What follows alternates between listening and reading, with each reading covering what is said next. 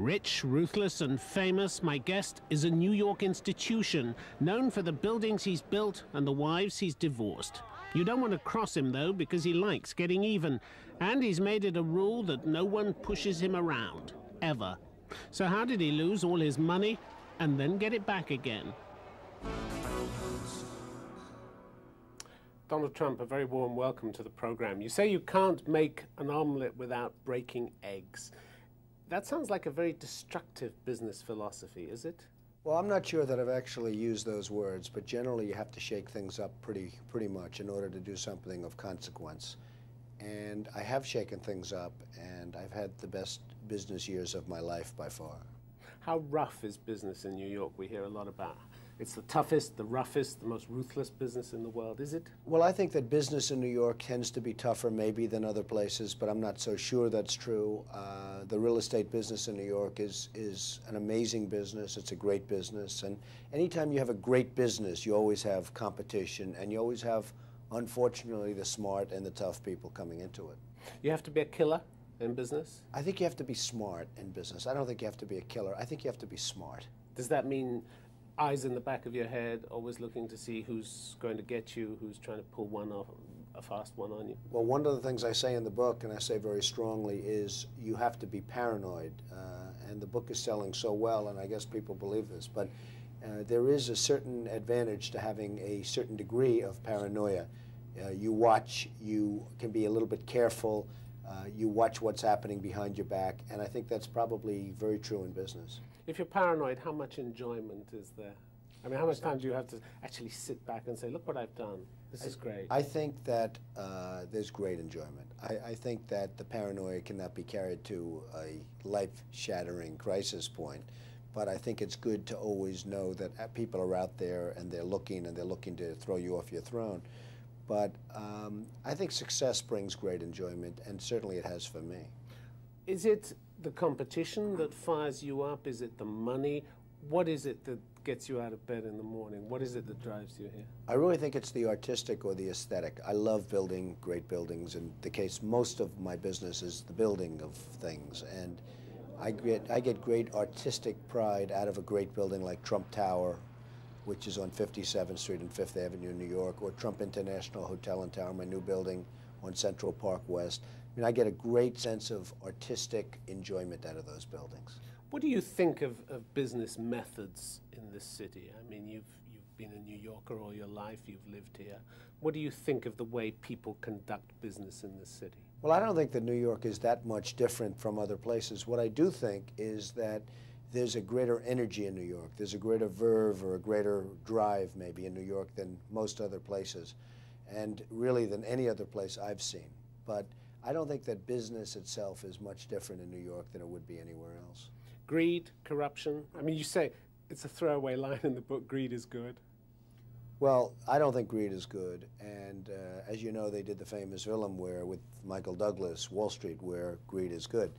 But that is not the case. I mean, I think greed is bad. I think that you have to enjoy what you're doing. If you enjoy what you're doing, it'll be successful, generally. If you don't enjoy what you're doing, it's almost never going to be successful. Rich men are always targets. The richer you get, I suppose, the bigger the target that you present to people. How much does that worry you? Well, I think that rich men, I guess, are always targets. Rich people are always targets. And I think that there's a level of celebrity that I've attained which has become so ridiculous now that it makes me an even bigger target. So it always bothers me, but there's really not much I can do about it. I mean, I can't ridiculous help it. In what way, the celebrity level? Well, it's just become very tough to go out. It's very tough to do things. It's very tough to just even go to a restaurant, in a sense, because it's always shaking hands and signing autographs and things. And, you know, it didn't used to be that way. But that's a symbol of success, is it? It is, but it's a victim of your own success. It's not necessarily a good symbol. It's really, it causes lots of problems. I mean, you go out and you want to have dinner at a restaurant with a group of people, and it ends up being a big event, and you have people waiting at the entrance to the... It's just a very tough way to lead a life, I find. You talk in your book about getting even, the importance of getting even. Is revenge sweet? I believe strongly in getting even. If somebody has hurt you, if somebody's gone out of their way to hurt you, I think that if you have the opportunity, you should certainly go out of your way to do a number on them. And I've had more criticism about that one statement in my book than any other statement. The clergy is called, the ministers, the priests, the rabbis. They've all said, what a terrible thing to say. That's against our teachings. I just believe it. I believe in an eye for an eye. If you did turn the other cheek, as the clergy are presumably suggesting to you, what would that do to your reputation in business circles here in New York, do you think? Well, I don't know what it would do to my reputation. I just don't believe instinctively in turning the other cheek. If somebody was out to hurt you, if somebody was out to do a number on you, I really believe that you should just do a number on them if you get the chance. Can you give me an example? Well, there were people that I really helped in business when things were very good in the 1980s and when my company was going good. And they did not lift a finger to help me when I needed it. And there were a couple of them that could have very easily helped me. Now I have the opportunity to do a number on those people, and I will tell you I'm having a lot of fun with the opportunity. Who are the movers and shakers in the society? We get the impression in New York that power is in the hands of a few very, very rich people, yourself included. Decisions in smoke-filled rooms, is that still the way business is conducted in this city? Well, I think New York is very much run politically. I think we have a mayor that's named Rudy Giuliani who's done an incredible job in New York. And just got reelected. And just got reelected by a huge margin, I guess the largest margin ever. He has been an incredible mayor. He's done an unbelievable job. And he's just been great. And so it starts off with the mayor, the leadership, and the politicians. We have other people within the business community, obviously, that are very important, and there are a lot of them. But the city has just become very, very hot, and I think it's due to Rudy and lots of people in business that have done a very good job. When you say hot, it's more focused? It's really become focused. It's just a place where everyone wants to be. People want to come to New York. They love the city. They want to be here. They want the action. You know, New York has action. New York is unbelievable action. And everyone wants to be here. And I happen to be the biggest developer in New York. My company now is doing much better than it ever did in the 1980s. I mean, what do you attribute that to? Well, I think one thing is perseverance. I mean, when things were tough at the beginning of the 90s for me and everyone else, the problem with me is I was getting all the publicity. The Great Depression, you call it. I call it the Great Depression of the early 90s because we were really in a real estate depression. And it was real estate and retailing and airlines and various other businesses. They were in a total depression. They weren't in a recession.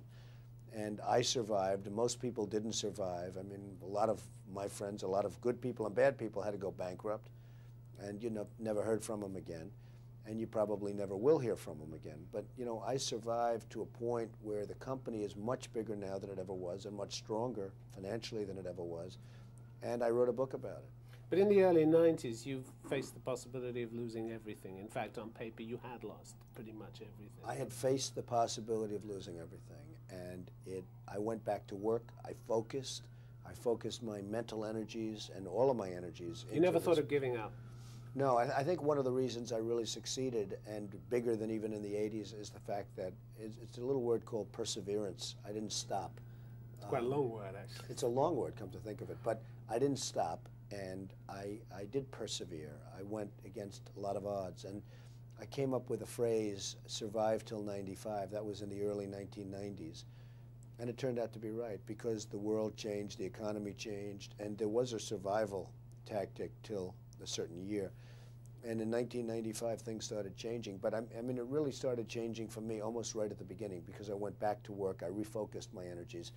How desperate were you at that time? Well, how depressed did you get? Well, to start off with, I really blame myself a little bit because I've always been able to pick markets. And I really wasn't focused toward the end of the 80s because I was having too good a time. I was enjoying my life too much. Things were going too well. You dropped your guard. I did drop my guard. And it's no different than you if you do 15 great interviews. You know, you sort of, on the 16th, you can take it easy because, well, that happens in life. That's a human trait. And I did drop my guard. And what I did is I re-put up my guard and re-put up my defenses and my offenses much stronger than I ever did in the 80s and worked probably harder than I did in the 70s and 80s and actually became much more successful. You had to believe in your own abilities. Wasn't there a time when you thought, I really can't hack it, I should get out of this? I'm not suited to this? There were some pretty depressing times because I had owed billions and billions of dollars. 975 million or so was personally guaranteed. And that's a pretty deep hole. And when you're that deep in debt, you're mired in debt, and you're that deep in debt, I mean, that's a pretty rough situation to be in. And the vultures are circling around you? Well, you had plenty of vultures, you had plenty of bad people circling, and some good people that frankly wanted to get paid. But it was hunker down time, as they say in Georgia, and I did do that. Did you learn some lessons about the people who were your friends and the people who weren't your friends? I wrote once. Painful lessons. They were painful, and I wrote once that I would love to sort of have a bad period financially, just to see who my friends would be and who my enemies would be. Now, I'll never write it again, because it's not fun. And it might be a self-fulfilling prophecy. Well, that's true. And so I don't want to write it again. I wrote it once, and I had that down period, and that down period I learned a lot. I learned a lot about myself. But I will tell you, I also learned that there are some very good friends out there for me, and there were some people that did not help. Tell me about the women in your life, because there seems a sense in which you say in the book, you've measured women by your mother. Is that right? Well, I have a wonderful mother, a great mother, and I don't say I measure women by my mother, but I have a woman in my mother who's a terrific woman. And I've been married to two very nice women, but it just didn't work out. And I think part of that, one of the negatives to success is that there are lots of obstacles thrown in your way in terms of relationship. First of all, time, but even your own mental psyche. I mean, my thing is I'm thinking about deals, and I'm thinking about these great buildings all over, and that I'm doing, and I'm building the largest job ever approved by the New York City Planning Commission on the West Side. That's a thought process. There's a lot of things that I'm doing and building, and I'm thinking about that maybe as opposed to relationship. I'm not saying that in a positive way. I'm saying it almost in a negative way, because it's very negative in terms of relationship. And success may be great in terms of living and lifestyle and beautiful homes and apartments and boats and planes and all of the stuff that doesn't mean very much, but success is not necessarily very good for a relationship. Women are far stronger than men, you say. You really believe that? I believe that women are actually stronger than men, and I actually say that they're not so much stronger, but I think they're more aggressive than men. And their sex drive makes us look like babies. I think that the women's sex drive is actually as good or greater than a men's sex drive. And I mean, I've been witness to it, and perhaps you have if you're lucky. But sex drive of women is extraordinary. And they like to portray themselves as the weaker sex, but the weaker sex doesn't exist, believe me. I think they're certainly the more aggressive sex. And even in business, I found that some women are just more aggressive. And I don't exactly know why.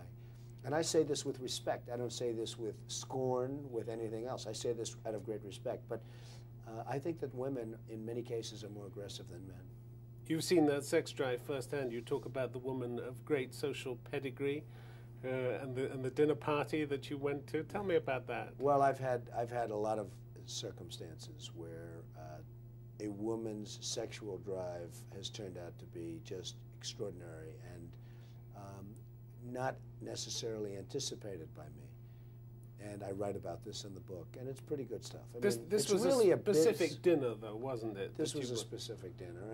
And what happened? Well, I'd rather let the book speak to it, because, to be honest, it's almost embarrassing talking about it in an interview. But because it really is mostly a business book, but I think that women have a lot to do with business. They have a lot to do with the effect on your life and how they affect your life. They have a huge amount to do with it. She embarrassed you, though, this woman. I mean, you don't name her in the book, but she embarrassed you. I would never name her. Somebody else wrote a book and named all the women that he had, as he said, conquered. And it was playing with the feet under the table, wasn't it? Yes, it was. And it was a whole thing. And it led to something that was sort of interesting. And it just wasn't a very good thing, especially with her husband